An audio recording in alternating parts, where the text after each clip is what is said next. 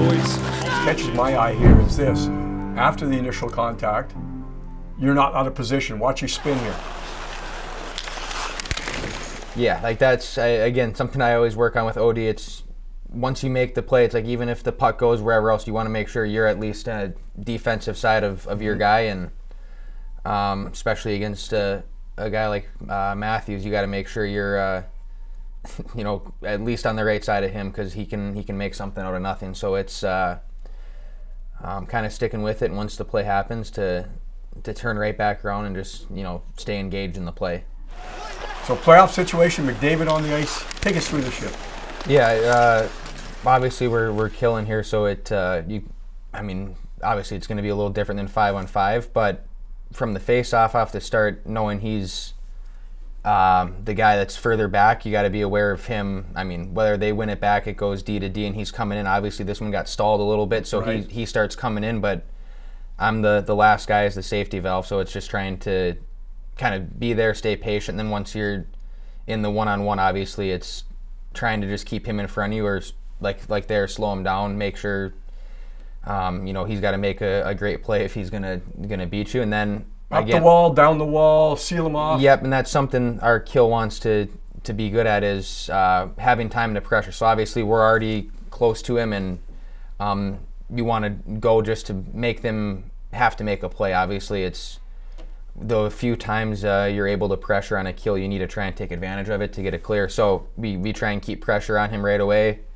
And obviously, I mean, they're going to make plays too, but that's something we talk about a lot, is trying to pressure off loose pucks or bobbled pucks. So one-on-one, denying entry.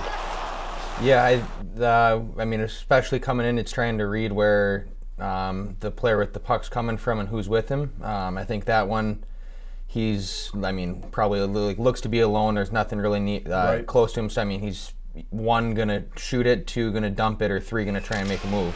I think we've talked about it on our broadcast quite a bit, but the rule of thumb here is to take away that lane, take away the pass, correct? Yep.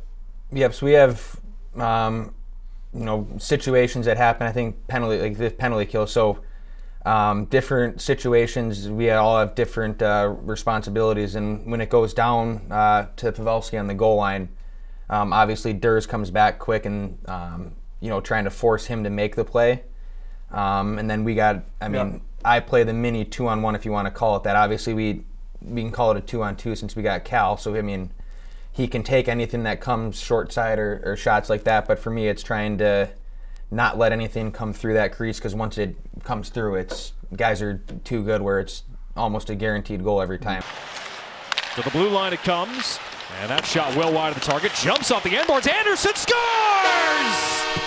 On his back. We always ask defensemen, how do you spot the opportunity? This one looks like a lot of open space there. Yeah, I remember that play.